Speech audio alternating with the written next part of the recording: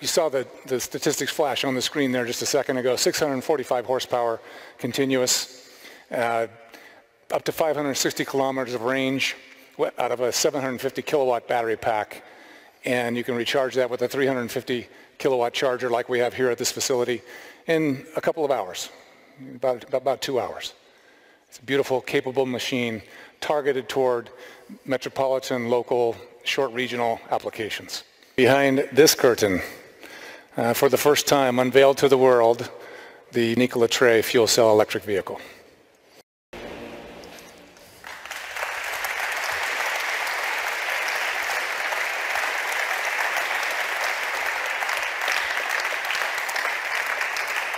Isn't it beautiful? You will first notice the similarities. It's the same platform.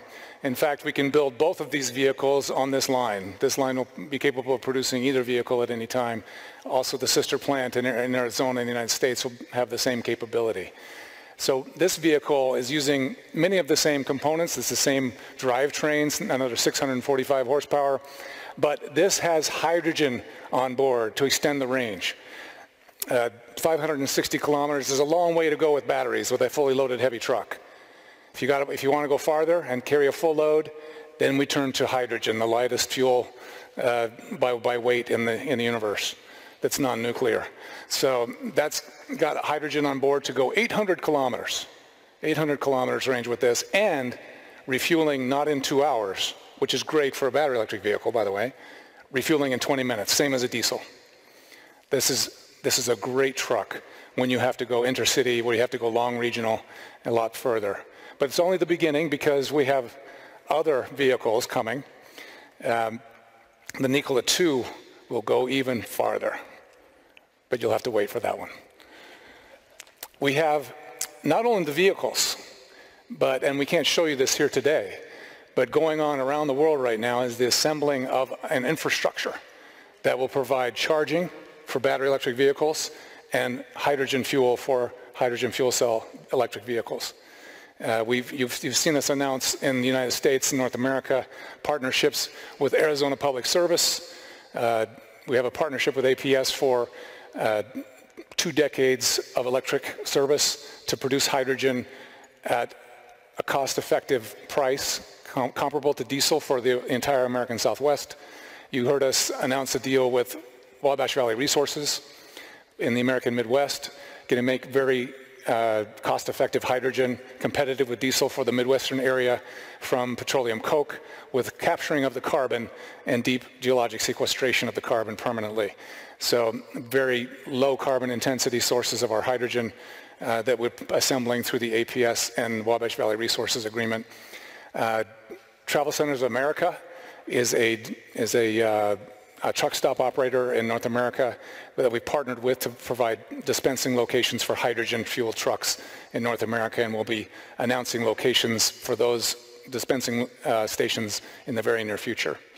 Here in Europe, we've announced a partnership with OGE, one of the largest pipeline providers in Europe and in Germany especially here, where for very cost-effective distribution of clean hydrogen for distribution to our hydrogen electric vehicles here in Europe.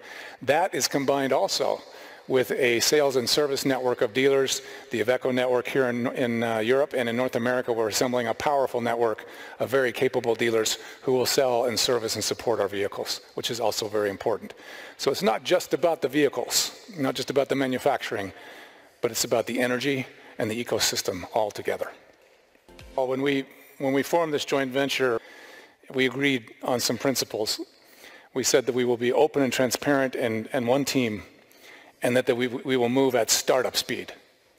We'll move at startup speed. And we have done that. In 2 years, we have constructed 1 brownfield, 1 greenfield plant in 2 hemispheres and 2 vehicles, the second of which will be unveiled to the world today. Two vehicles, 2 facilities in 2 years. It's amazing. We only did it by being one team and moving fast.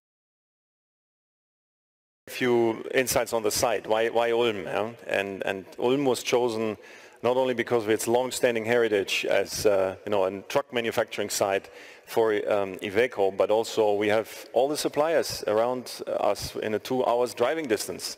And during COVID times, although we made that choice in February 2020, where the COVID thing was not exactly clearly understood, but in the end it played out quite nicely to have that regional proximity with our suppliers sitting right neatly located in the hydrogen clusters of Germany and in Europe. So this has been quite important to deliver this project. Plus the heavy-duty truck engineering has always been, a great deal of them have always been in Ulm.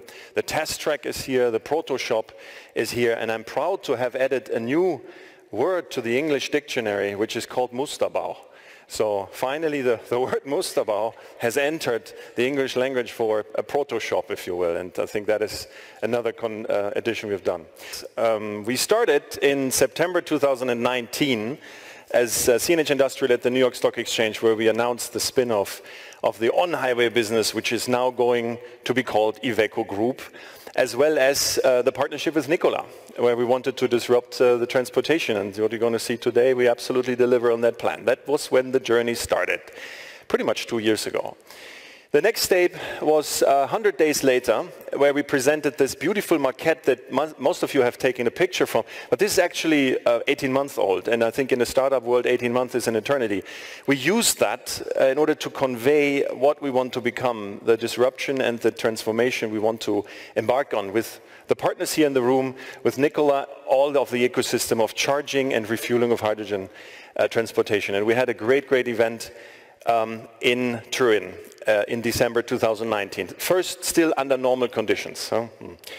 Another 100 days later, where you are today, this is the look how this manufacturing site looked like after we started to dismantle it. So when you want to know how it looked like before, we don't even have a picture here, but you can imagine this was a dark hall with basically 2 floors. The floor you can see there on the left was basically running through the entire factory, where you had sub-assemblies underneath and the old truck production was on top. So we had to take this place totally apart, and we announced those 100 days later that Ulm is going to become the place for producing these zero-emission heavy-duty trucks. And I will talk more about Ulm in the next session. Another 100 days later, FPT Industrial delivered the first of its kind, co-engineered with Nikola and with the help of Bosch, a 1,100 horsepower rear axle. So now you may wonder why that much? Well, this is what comes with electrification, right? It scales quite quickly. So we're not going to launch it with that power, but it should have about 600. And later, when you have the drive on the test track, it still is rated at that power. So we can't have you drive the truck, but someone will drive it for you with traction control, obviously. That happened just 100 days later. Another 100 days later, we put the axle and all the components that we had sourced from our supply base, and we have taken from our Iveco S-Way parts bin, we have built job number 1. And job number 1 turned the wheels in, that was September, was a year ago, where we had it on the test bench here, and some of you were here, have seen it already at that time. Another 100 days later, we built actually, more than 5 of those. Eventually, by now, we have built more than 14 prototypes, and this is the shipment of the first vehicles to the US, to Phoenix. The first picture actually showed the truck on the racetrack in Phoenix. I'm sure you have all seen these pictures on LinkedIn and other social media. And, that is the battery electric version. And another 100 days later, Bosch supplied us with a fuel cell stack, with the first fuel cell module that enabled us to work on the vehicle integration with our engineers and make sure that we are also accelerating on the fuel cell range extension version of the long-haul heavy-duty trucking. Another 100 days later, we did a bit of ribbon cutting here, and we started to commission the manufacturing stations that are behind us.